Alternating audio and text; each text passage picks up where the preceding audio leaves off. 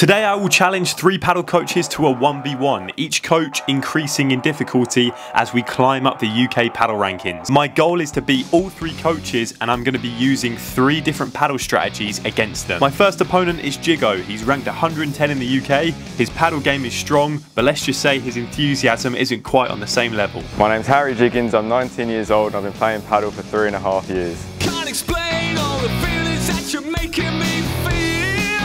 And after a spin of the racket, it was me to serve first. My first opponent. Let's go. And the match begins. I was trying to stick to my plan of playing consistent and solid, not going for any big shots too early on. The strategy I'm using against Jigo is the consistent strategy. The aim is to play solid, controlled paddle and let him make the mistakes for me. Got a bit of fortune here as the ball rolled off the glass, but I will take it. 1-0 to me.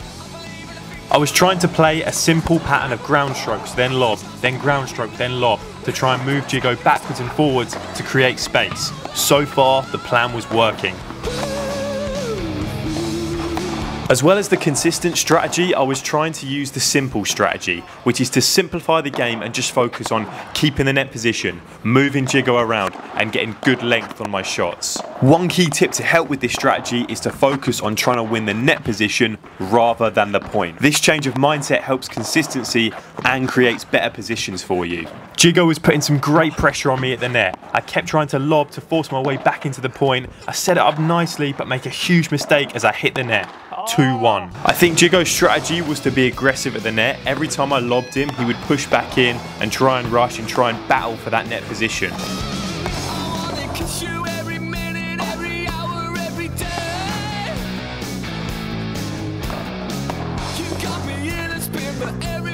I knew I needed a change of pace in the game, so the ball set up nicely for me. I then go for the big kick smash to change the pace. Wasn't great, but it still bounced awkwardly for Jigo as I go 4-1 up. The next point is a perfect example of the consistency strategy in play. I stay patient, keep playing good volleys with good length, strong bandekas, not trying to win the point but keeping the pressure on. And then look, the mistake comes. Jigo plays fantastically in this next point, moving me around with attacking combinations, different speeds, different angles, and not letting me have the net position.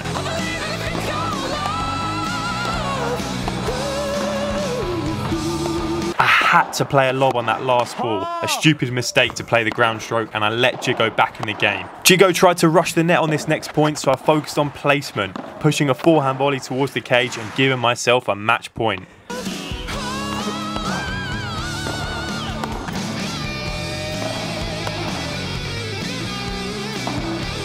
Strong plays from Jigo here as he pushes the ball into the corner. I lift it up, instinctively start running forward, expecting the smash, and then he backhand volleys it into the cage, bringing himself back into the game. Sorry for the brightness on this next clip, the sun went in outside. As Jigo keeps pushing, he plays a backhand volley to the cage, and then an overhead to the cage as well. It bounces awkwardly, and I can't quite get the ball to come centrally. Jigo is not going down without a fight as he brings the score back to 6-4.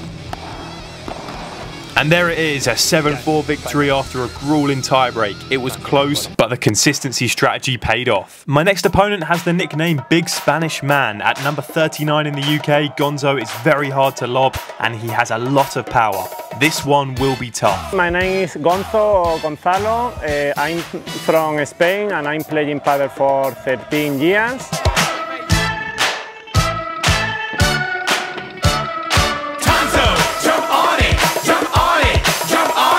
For this match against Gonzo, we're playing first to 4 games. We each get to serve, and if it goes 4-4, we'll do a tiebreak to 7. And here we go, the second match begins. Let's go, come on.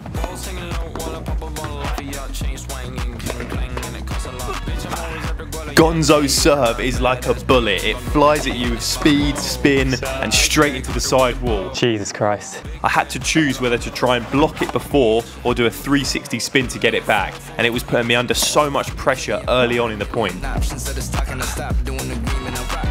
On my serve, one of my favourite things to do is to serve down the tee, then play a volley to the corner, and then another volley back down the middle again.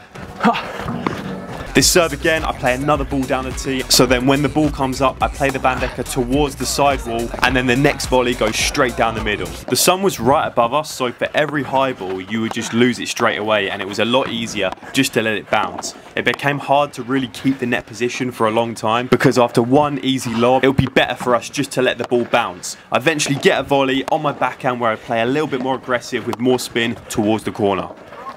My strategy against Gonzo was to try and play lots of chiquitas towards his feet and then rush the net. I felt like I've got slightly stronger hands with him, and because of Gonzo's height, it's quite hard for him to get low and dig out the balls by his feet. I also thought this would slow the game down, as I know Gonzo likes to play very hard, very fast and very aggressive. A dream start for me as I go 2-0 up. Now, Gonzo's serve, and I've clearly angered the man, as look at the power and aggression he is playing with now. Smashing the ball out by 3 and giving me no chance. I knew I had to try and slow it down again, so the next point I faked the chiquita and then go for the big lob over Gonzo's head. Then try and play slow control volleys before setting up for the controlled smash.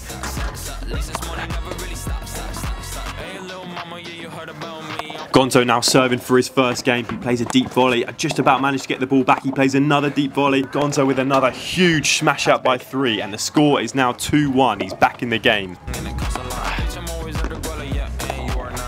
I was finally starting to adjust to the hotter conditions. Gonzo boasts off his own wall, but again, because of the temperature and the new balls, the ball flies out. 3-1 to me. Gonzo is serving to stay in this match.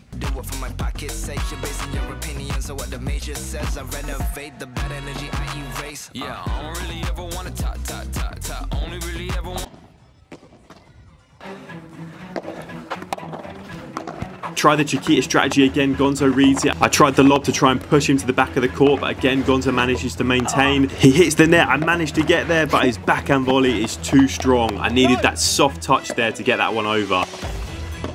Another match point though, I play it down the middle. I try and move Gonzo around. The ball set up really nicely for me to chop it straight down the middle, meaning Gonzo had to boast, but it was too short, and then I got to do the flat smash.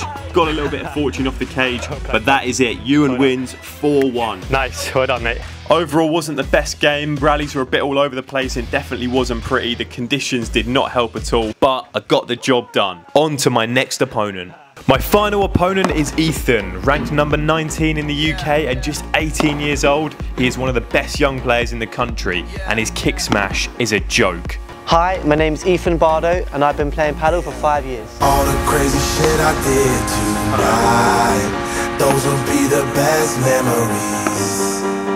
For the final match against Ethan, we're also doing first to 4 games. And just like before, if it goes to 4-all, we will do a tiebreak to 7.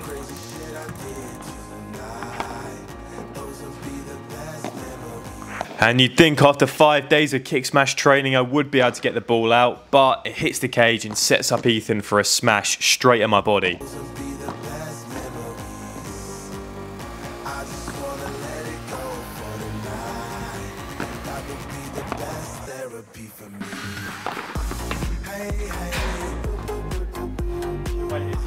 Already the huge difference is I cannot get away with these big lobs that I'm playing with Ethan playing these absolutely ridiculous kick smashes.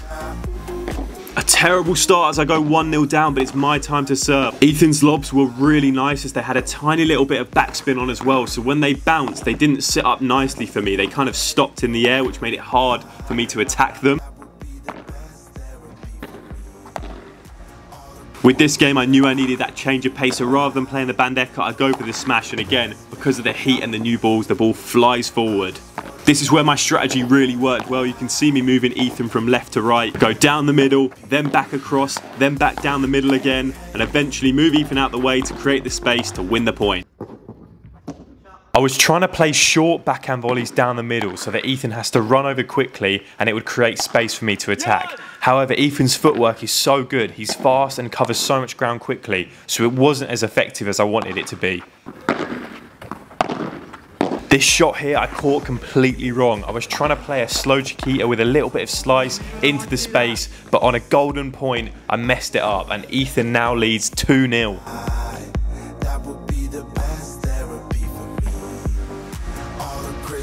Ethan serving first and then breaking my serve put me on the back foot straight away. I had to be super solid and not do anything stupid, otherwise this game will go away from me.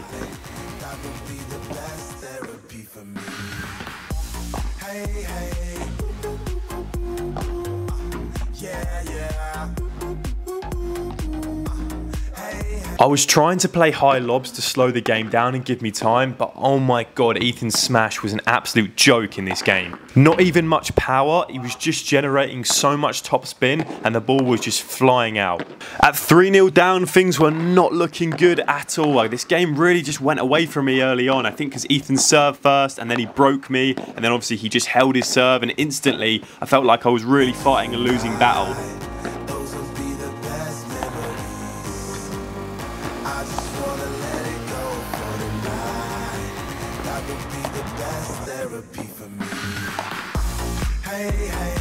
I was absolutely determined to win this serve as I play a little bit more aggressive and really target that corner. I think I was playing to the middle a little bit too much, so by playing more aggressive and playing to that corner, forcing him to use his backhand.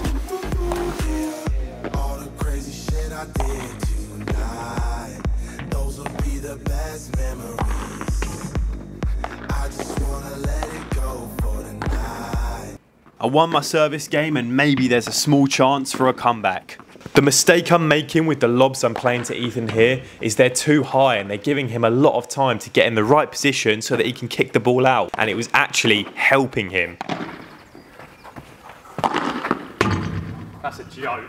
Another ridiculous kick smash from Ethan as he gets his first match point. A terrible lob and Ethan smashes down the middle and wins. So there it is, Ethan is the winner and I beat only 2 out of the 3 coaches. My strategy wasn't right for Ethan and I made too many mistakes with giving him the easy lobs. Let me know down in the comments below what you think I could have done against Ethan to win. If you enjoyed this video, make sure to subscribe and leave any other video suggestions down in the comments below.